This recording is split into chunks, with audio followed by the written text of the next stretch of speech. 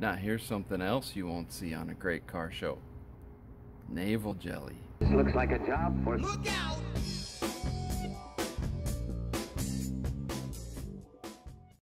It's come to my attention that some people have never heard of naval jelly.